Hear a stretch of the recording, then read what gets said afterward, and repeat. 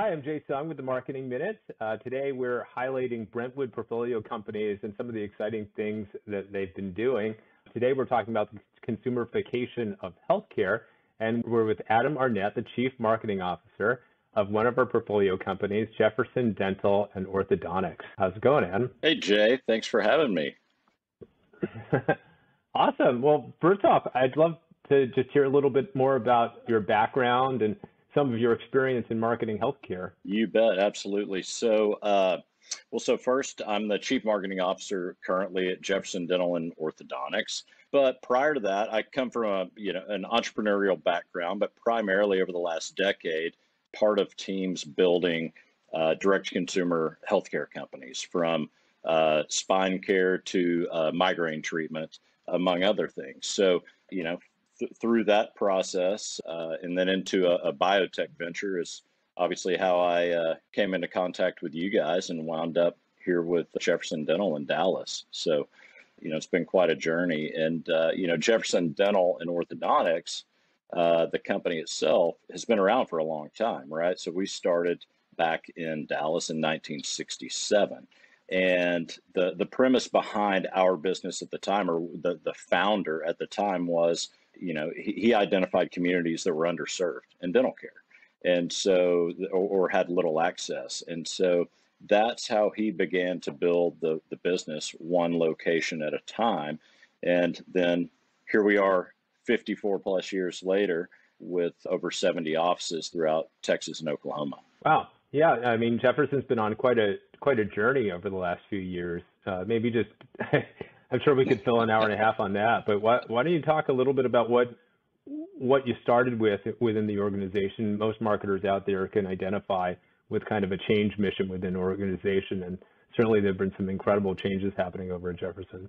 Well, yeah, absolutely. I think, one way we talk about it is internally when the new team came in here a few years ago is, first, the brand, 54 plus years old, so established in the community. However, it had not evolved with the communities that it served. And so the running joke over the past few years with the management team was, hey, we're kind of part of a 54-year-old startup. And so because the brand had to evolve, right? And to evolve, I mean, it had not evolved from a marketing and brand standpoint, certainly, but more importantly, it had not evolved to take care of the patient's changing needs. And so, previously the business was very transactional, right? It was, we had a lot of traffic, which is a great thing for any business. So a lot of patient volume coming through our offices, but it was very transactional.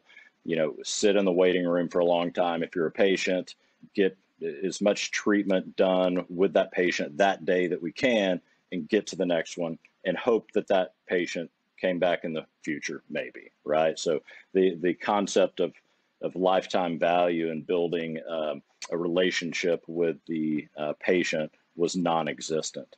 So, so couple that with weak branding, again, branding that had not evolved, zero digital presence. Again, it was just it was a value proposition that was based on discounts, heavy discounts to drive that traffic, no patient experience.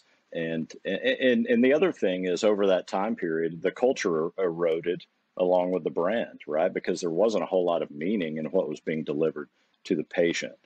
So that was kind of what we came into, and the direction the brand had gone. And we knew that, okay, there are a lot of things that have to be changed here, not just the marketing, right? The marketing is simply just one piece of the puzzle. But we knew we had to evolve to take care of that customer, right? The customer base had completely changed in many of our locations.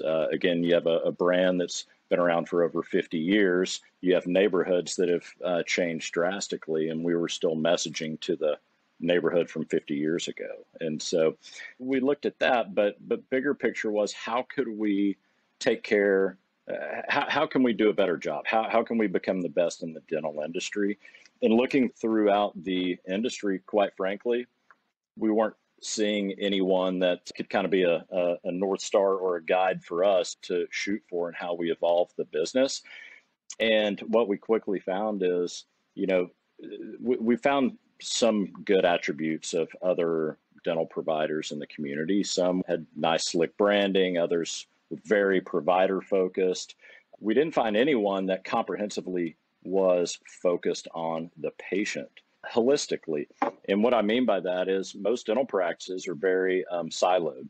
You have, a general dentistry practice, and you might have hygiene there. And most of the time you have an orthodontist down the street practicing separately. Or even if they are in the same practice, they work in silos. They might as well be separate businesses.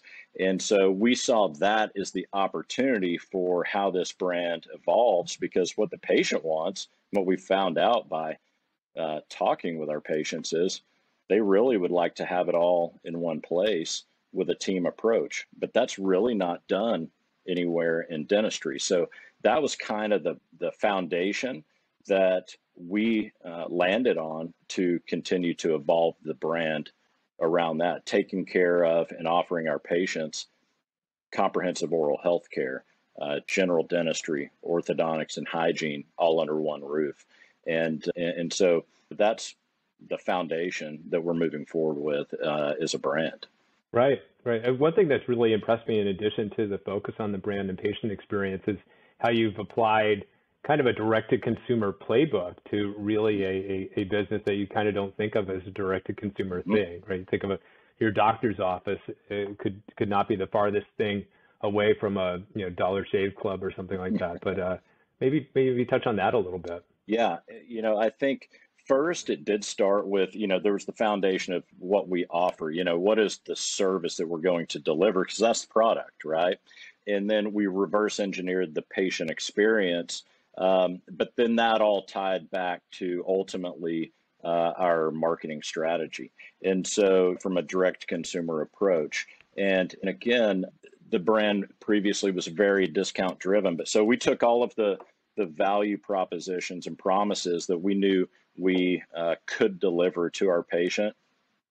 And that's how we ultimately built the strategy from a direct consumer perspective. But I think before, what it looked like was community events, an occasional direct mail piece. And we transitioned that into a comprehensive omni-channel approach. So one, we know as marketers, we have to be where our consumers are. So the digital approach was the obvious low-hanging fruit there. But not only that, though, building out that comprehensive journey through the technology, the marketing automation platforms that we've also added into the business and the tech stack to support it.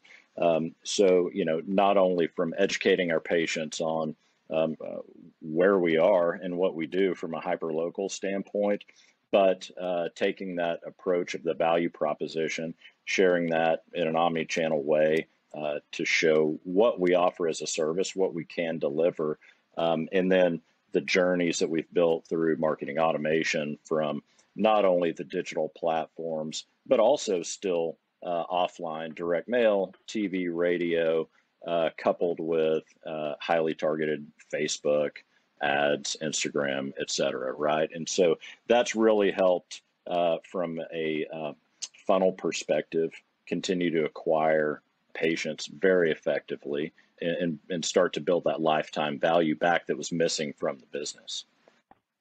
Right, right. I mean, Adam, based on your experience with healthcare, and you have visibility in a lot of different kinds of healthcare businesses out there. I mean, what role does marketing typically play in a healthcare company, and what's unique about the role that it plays at Jefferson? Yeah, that's a good one. I think the problem that a lot of healthcare companies have, historically, it was the approach of if you have a big, nice facility or nice dental office, then patients are just going to show up, right? And 20 years ago, maybe that was the case, but no longer. In fact, it's been a couple of years, but I had a conversation with the CMO of Mayo Clinic, and we were talking about the business at the time and what he was doing. And he told me, he said, we've been around for over 100 years, and we're just now starting to figure out that we actually have to market to our patients or they're going to go elsewhere. And, that's where the, consumer side of healthcare has changed drastically. Patients are educated and they know they have a choice. And so even if you're Mayo Clinic, it doesn't mean that the patients are just going to come, because they're being educated and being communicated to by other brands who are communicating messages that will meet their needs. And so, so that's one big difference. And it's still a challenge in healthcare. Patients, healthcare organizations talk about patient experience, but they speak about it from the clinical perspective. And they forget about all of those other soft touch points that actually create and wrap around the clinical experience, creating the holistic patient experience or customer experience. And within our organization, I always talk about, hey, look, let's make this real simple, especially if you come from healthcare. A brand that does things really well from a customer experience standpoint is Chick-fil-A. And, if we can deliver that type of seamless experience, obviously what we do is much more complex than delivering a chicken sandwich. But if we can create that experience that is that well run and creates this great feeling from the end consumer when they're done with the process, we're doing a great job, and we're going to build lifetime value with those patients. Well, that's very, very well put. I mean, is there a favorite tactic or tool or result that you can think of, Adam, that you could share with folks that maybe they could implement it in their marketing somehow? Yeah, I think one that's big picture, that's not so much tool, but it's strategy high level. Because I've seen this over and over throughout my career in organizations, is it's easy for a marketing team to become siloed within the organization. And I think some of the best marketing that can be done is to be very well integrated with all of the functional groups within the organization, because marketing can, we talk internally about, marketing isn't really the all the dollars we spend and Facebook and TV, and those are the fun things, and we can always do better tactically and continue to optimize and improve those things. But at the end of the day, our brand is what we deliver to the end consumer, especially in healthcare, right? It takes the team to be able to deliver that brand promise. And so ongoing, constant communication and integration with all of the functional groups within the organization are critical. So that would be the first one. Avoid siloing your team. Your team has to be integrated with the rest of the organization, and that's daily work, doing that every day, because everybody kind of wants to always default to their sandbox. But if you become a key part of that team, they're going to quickly see the value, and you're going to be able to deliver much better to your customer. So I think that's one. And then, from marketing tactic standpoint, I would say, look, omni-channel approach, it is the key to showing up where your customer is. And so we have partners, we have a great team internally, but we work with great external partners and agencies as well, that are very integrated with our team and our objectives and our overall strategic plan. And so that helps inform that omni-channel approach by sharing that strategic plan with them. It informs, all the way through our ad campaigns, creative messaging, and tactics that they use for us to continue to optimize conversion. So that would be the other thing I would mention. Wow. Yeah, tremendous. Well, thank you very much. It's Adam Arnette from Brentwood Company, Jefferson Dental and Orthodontics. Thanks for your time today. You bet, Jay. Thanks a lot. Enjoyed it.